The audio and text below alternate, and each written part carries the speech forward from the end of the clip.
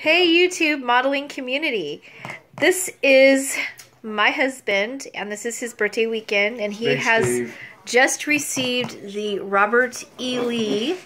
This is the unboxing of this beautiful thing, and I wanted him to film it and post it. So he's going to tell you a little bit about this right now. Steve. Actually, I don't know a lot about it, but thank you, honey. My beautiful wife behind the camera again. This is actually a kit that I got from Nemo Chambers. Capt Nemo. You guys know him on the modeling community. And I said I was going to do a shout out this weekend, Neiman, but looks like I'm doing it now. But anyways, I don't know a lot about it. I know I can get a wooden deck for it. It's going to be the first time I've ever run a wooden deck, and it's going to cost me $100 for the deck, but that's all right. It's every bit worth it. And so you guys get to see what I get to see for the first time ever. Woohoo! This kit's been around for a long time. This is a remake. It said 07 on the box.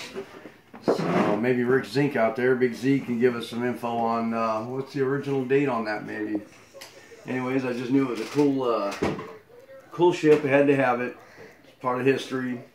The running of the steamboats down the Mississippi River. Hell yeah. And anybody that knows me knows I love New Orleans. I've never been there, but I am dying to go to Louisiana. Wow, it is all there and in great shape. Neiman, looks like it's in fantastic shape. I don't want to get too deep into it. Alright, but it's got some rigging and the sails, cool. And chain, look at there, we got a real chain to work with, nice. Oh, very cool. Is that the whole thing a chain, or is that some cable in between? That's neat. There's chain and rope in there, so yeah, for the supports, so yeah. Awesome. Everything looks to be in great shape, very little flash. It's a Limburg kit, which kind of surprises me. Usually there's a lot of flash, and this actually looks to be in pretty good shape.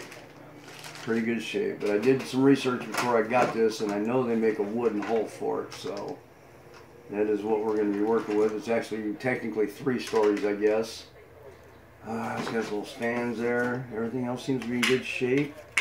It's got a separate roll. Wow, look at the detail on the railings. Wow, look at the detail. Bring that detail up on the railings. Oh, that's beautiful. Very little flash, guys. A couple loose pieces, but everything looks to be in good shape. A little tiny bit of flash. Maybe right there and there, but yeah, other than that, some really nice pieces, Neiman, and thank you, man.